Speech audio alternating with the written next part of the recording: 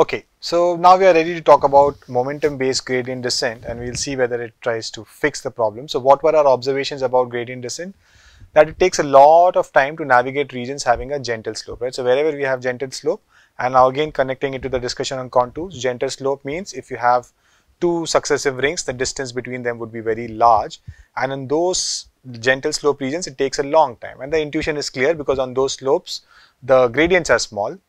And if the gradients are small, your updates are small. So at every point you're moving like a very small step. So it'll take a lot of steps to get out of that flat surface, right? And this is what is explained here. So can we do something better? So let's take a look at momentum based gradient descent. Okay. So there's the intuition, right? And I'll repeat the intuition which I always give for this, right? So this would be relevant to the audience here at IIT Madras. So now suppose you are standing at the Velachery gate, right? And you are asking instructions. You ask the some person there about how do I go to Phoenix Market City Mall, right? And that person would say that you take a right from the gate and you will reach the mall, right? So now you have asked someone, but you are a bit conservative, so you take a small step towards in that direction. You take small steps, and say after say 10 steps or 20 steps, or say about 100 steps, you ask someone else, hey, where is the mall? And that person again says, yeah, go in this direction, right? Go towards the right. So now your confidence would increase, right? Because now repeatedly you are being told to go in that direction. Someone said go to the right, again someone said go to the right. So now maybe you'll want to increase your speed a bit, right? Because you have two validations for this direction, that this is the right direction, right? Then you again walk a few steps and then you ask someone where to go. Again that person points you in that direction. So then you again your confidence increases and you gain more momentum, right? So what we are trying to say here is that if you're repeatedly being asked to go in the same direction, then you should probably gain confidence and start taking bigger steps in that direction, right? So at this step, when you're computing the gradient, maybe the gradient is small because you're on a gentle surface, but you have been moving in this direction for a long time, right? So this is what your surface looked like. Okay, this is very gentle slope here. So every step is small, right? But you have been moving along this direction for a long time. So what if you accumulate all this and then start moving very fast so that you can come out of this this gentle region very quickly, right? So that's the idea of momentum based gradient descent, and we now need to take this intuition and convert it into an equation, right? So let's see, and this is the same as a ball gains momentum while rolling down a slope, right? So it's slowly moving when it's on the gentle part here, right? But as it's moving, it gains momentum and then it starts moving very fast, right? Because one way of looking at it is that it's constantly being pushed in that direction. So you're also constantly being asked to go in that direction. The slope is small, but the direction is constantly this, right? You're saying, okay, go here. At every point you're saying go here, go here, go here. So if so many times you've been asked to go here, can you go a bit faster, right? So how do you capture this intuition into a set of equations, right? So this is what we will do. So this is the update rule for momentum based gradient descent, okay? So this is what I'll call as the history vector, fine? And you're giving some importance to the past history plus the current update, right? So this is your derivative of the loss function with respect to the gradient, derivative of the loss function with respect to the parameter w at the current time step, right? So now the difference is the following, right? So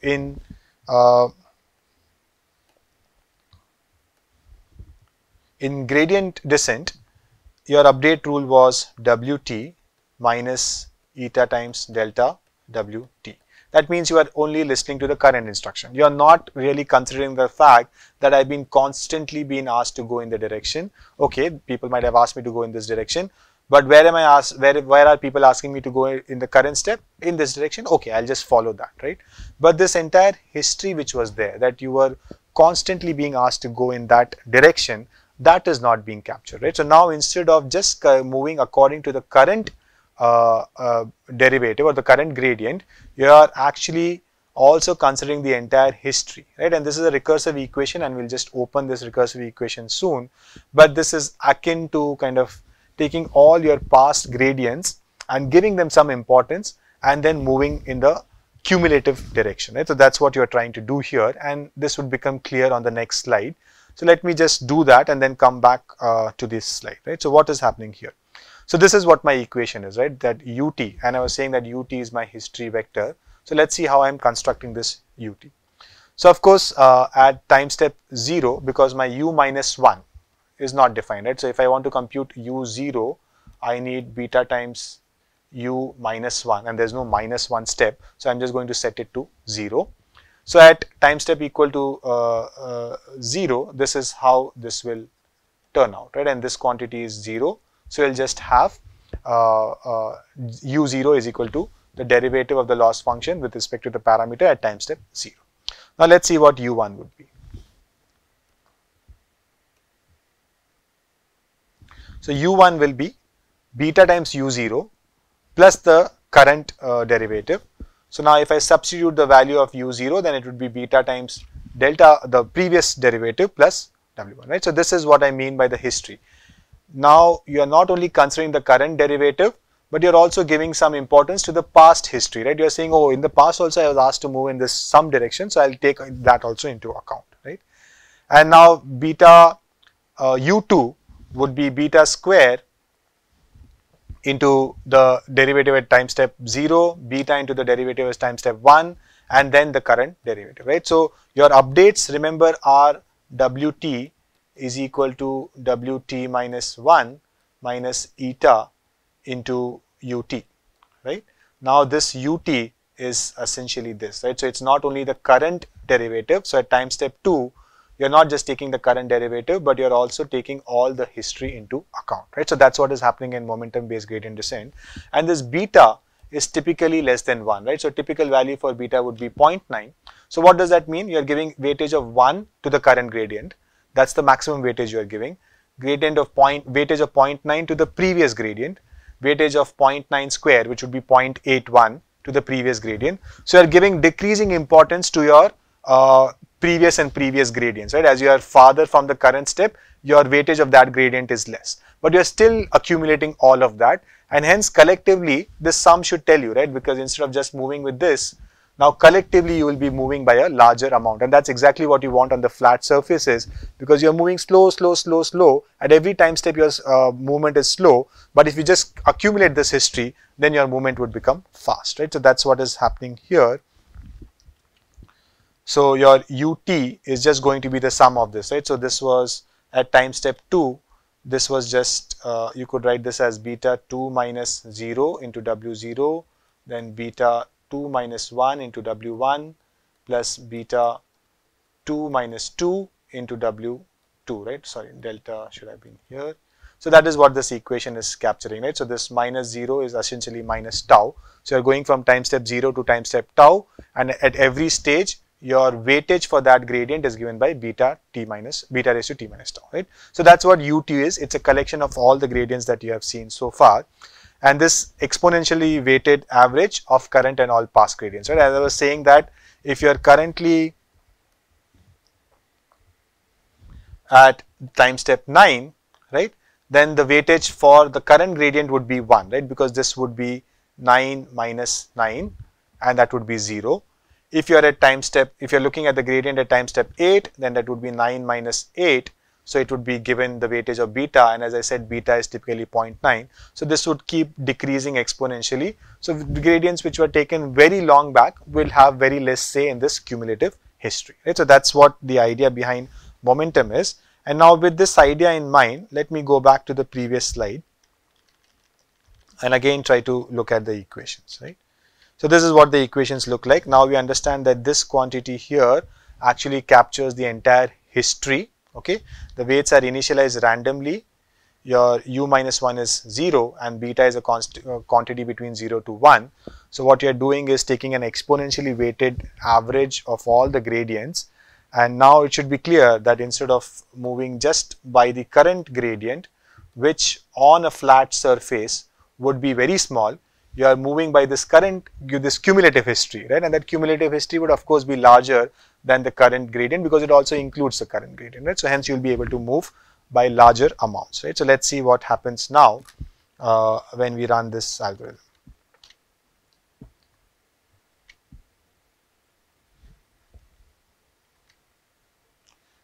this is responding very slowly.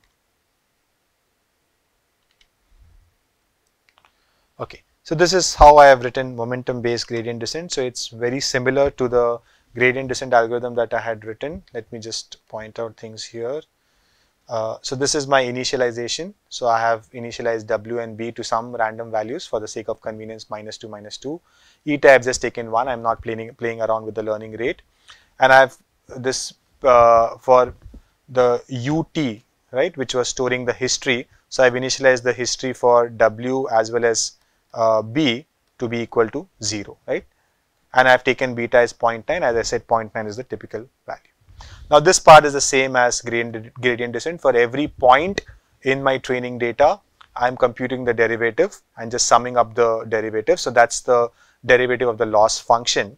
And now I'm maintaining this cumulative history in VW and VB and then updating according to the cumulative history as opposed to the current or as opposed to only using the current gradient, right? So that's what the code is doing. It's in line with the set of equations that we had. If you want, you can pause at this point and look at the code more carefully, but it's pretty straightforward. Okay, so now let's try to run momentum based gradient descent. Okay,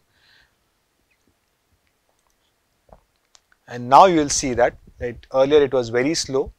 Now it started moving very fast and it has gone like somewhere and it's coming back now. Whether that's a problem or not is something that we will discuss soon. But what is clear is that definitely moving much faster than the gradient descent algorithm, right?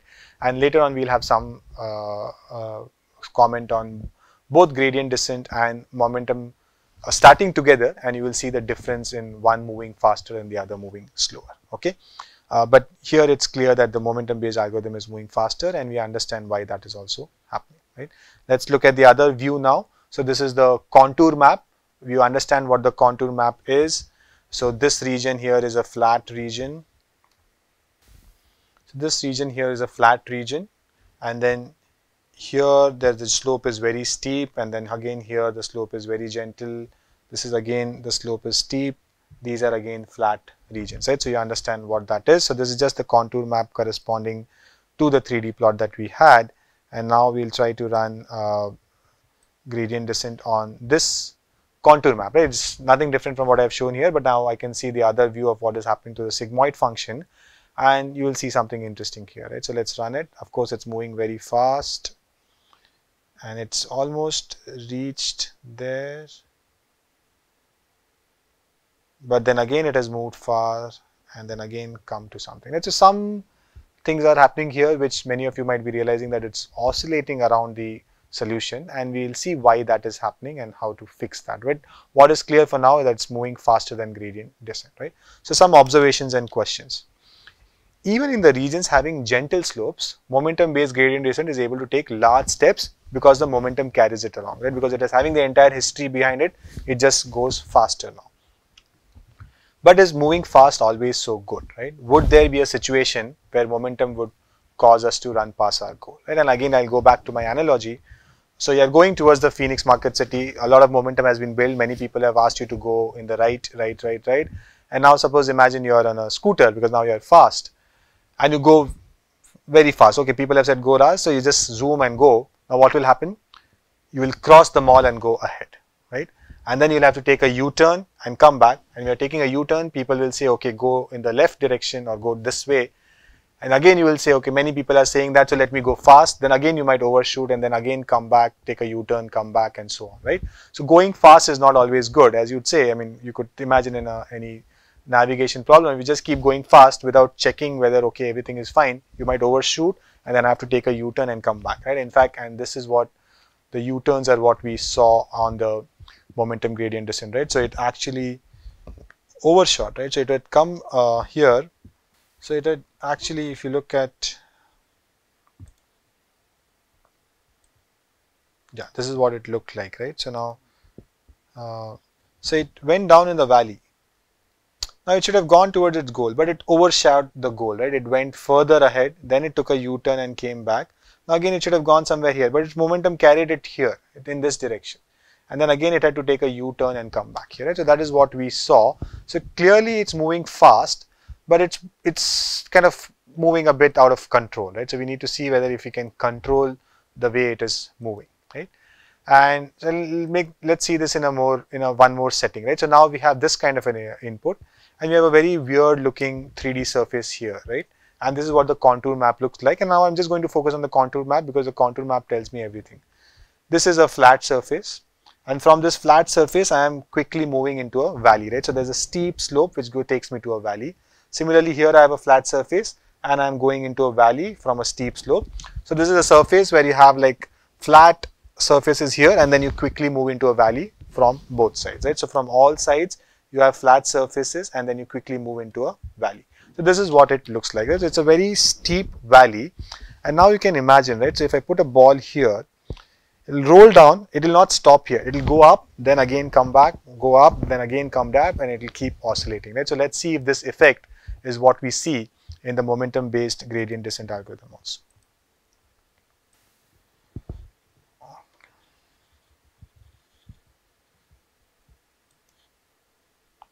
So now you see gradient descent is moving very slow, but it's decidedly going towards its goal.